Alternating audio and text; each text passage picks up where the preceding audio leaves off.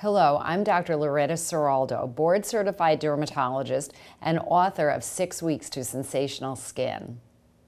This clip is about lupus skin problems.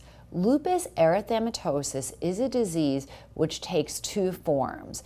In one form, the lupus is limited only to the skin, and we call this cutaneous lupus erythematosus.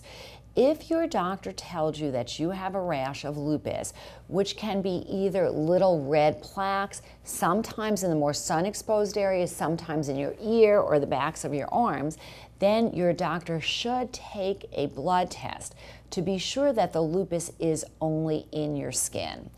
If the lupus is in your body, we call it systemic lupus erythematosus, or SLE, and then the skin problems can be a little bit more widespread, and they can also affect your hair. Most commonly, SLE will give you not only a rash here, but also thinning of your hair. This is Dr. Loretta Seraldo in Miami.